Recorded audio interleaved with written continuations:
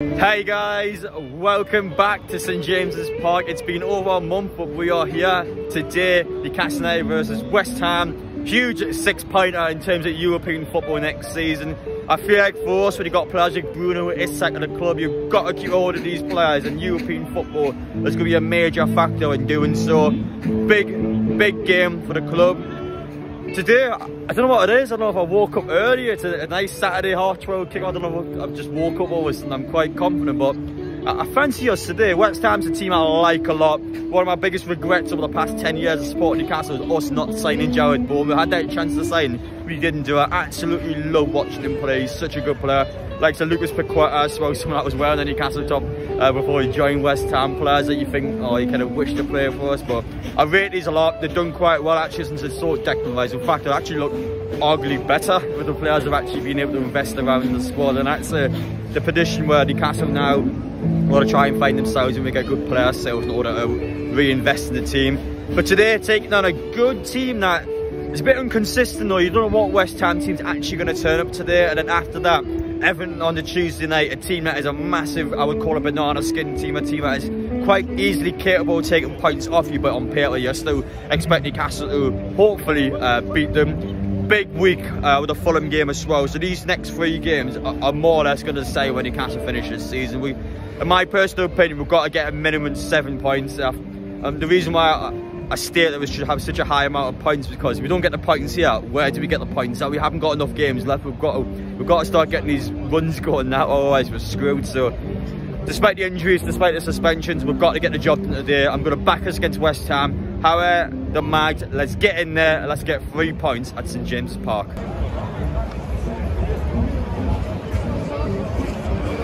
Well, here we are guys, we are now at St James's Park. Matty from the Magpie channel is here. Early morning, 12:30 kick-off, but we are finally back here after waiting for over a month now. Taking on West Ham. Huge 6-pointer, isn't it? It really is a 6-pointer, mate. I'm scared of this game, you know, because I'm confident. I'm saying we're going to win, but I don't want to give it the big one too much because that's hurt us in the past. So I'm really looking forward to it. It's a massive game. I just hope the players, I'm sure they will understand just how important this game is. I think the next week is going to really dictate our season, to be honest with you. But today, we literally need to beat the team that we want to overtake. To be honest with you, we'll close the gap to 1 point if we beat West Ham with a game in hand. Then we've got Everton on Tuesday night. Massive games coming up, mate. It's a must win this one.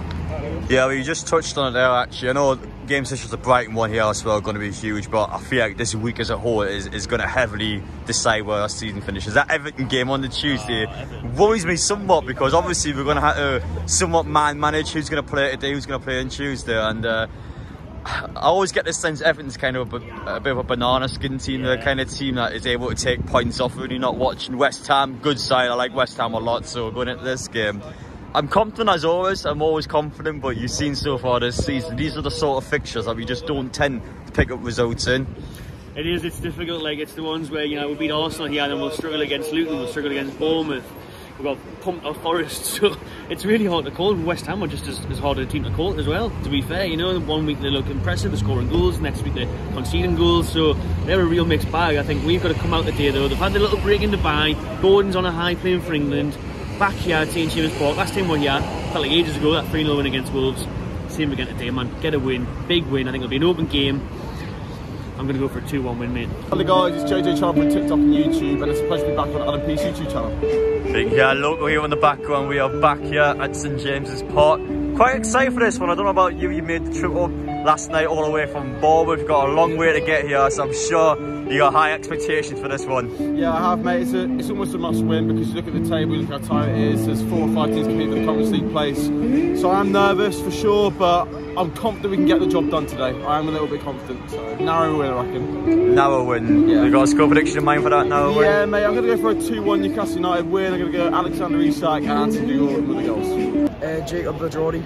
You got a YouTube channel, don't you? You want to tell people about that? Just recently started, just sort of videoing the match and all that sort of stuff. So yeah, I'm going for a 3-1 win today against West Ham.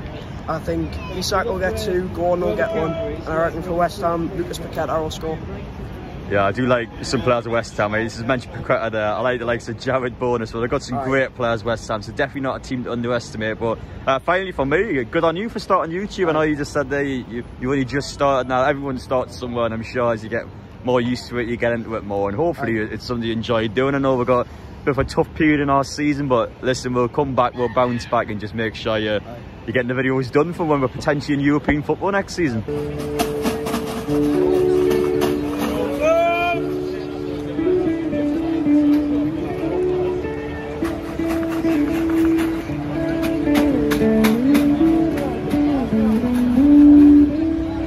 Hi, it's Charlie, and we're back again. We're from Charlie Talks. Yep, and it's Peter, Charlie's dad. So what are we thinking about this West Ham game today? 6-pointer, heartfelt kick-off. Are we confident?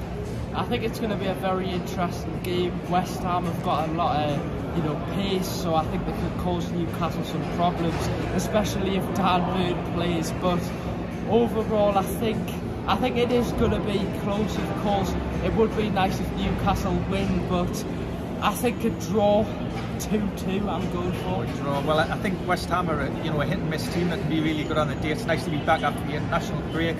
I think they'll try and exploit our lack of pace at the back with Jared Bourne and Kudos. But I'm still positive, so I'm going to see a 2-1 win to Newcastle. Hopefully we'll get the 3 points. I'll ask you one final question as well now. I don't know if you've seen much in article-wise or anything online, but I think there's always a sense of doubt about Eddie Howe's future at the club, and I think, especially for Newcastle fans, I'm sure he gives you opinion in a sec, but surely you back this man to be our manager next season. Yeah, I mean, I think so, especially with all the injuries and, of course, the new signings like Tonali. These were just unfortunate events that the club can't really control, so I think it would be unfair to get rid of him. I agree, 100% back Howe. I think he's the right man for the club. I think we've had lots of injuries this season. We've had the Champions League overachieved last season. We've got to stick with him and give him a chance and give him some money to bring in some better players. So yeah, definitely a thumbs up for Howe. Stick with him for next season.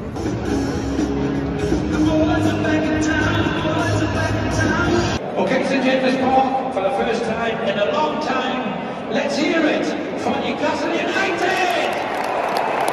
Number 1, Martin Dubravka. Number 5, Fabian Schär. Number 6, and captain Jamal Lascelles. Number 10, Anthony Gordon. Number 14, Alexander Isak. Number 21, Tino Livramento. Number 23, Jacob Murphy. Number 28, Joe Willock. Number 33, Dan Burn. Number 36, Sean Longstaff. And number 39, it's Bruno Irish. Substitutes for...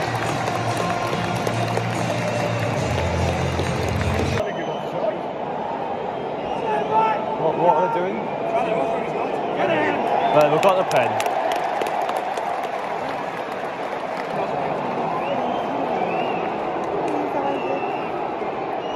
Yeah! Never in doubt with a £60 million striker. Get in there.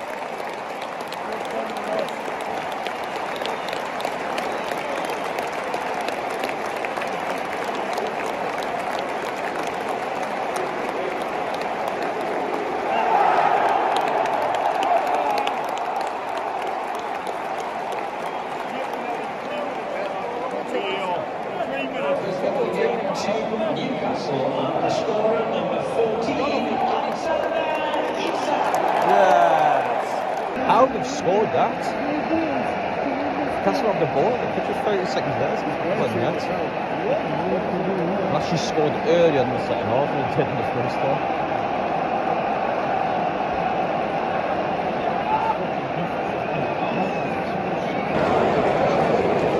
But it was Gordon who won the pen.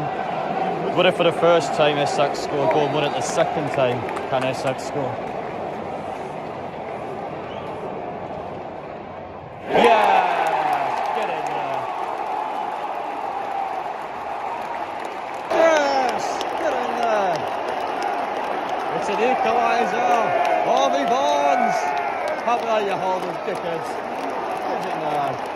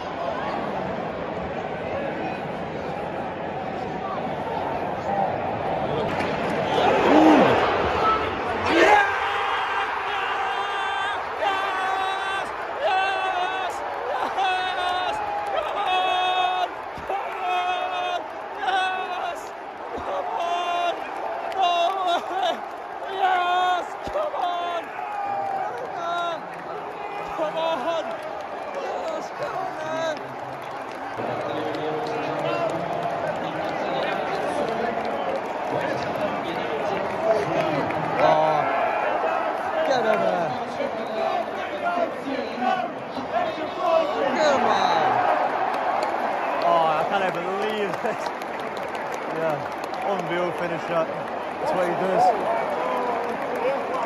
Come on. Unbelievable.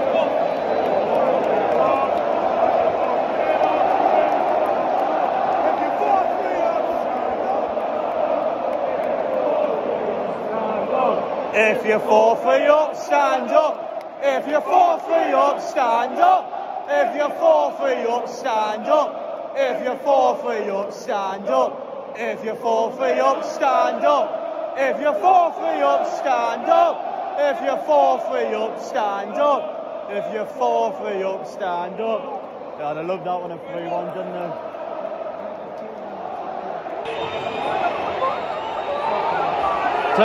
Ref! It's a minute past the time! No way!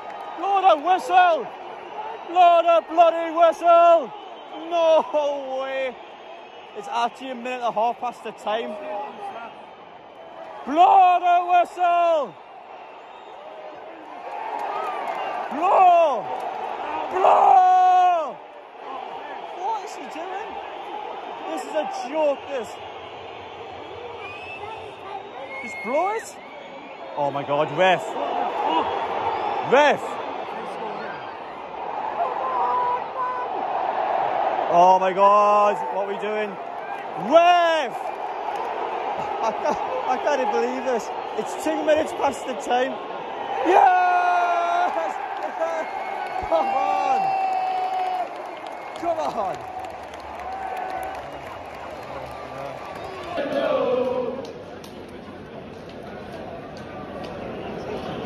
My name's Brady and his name's Jackson. We've just won 4-3, 3-1 down actually. What are your thoughts about that?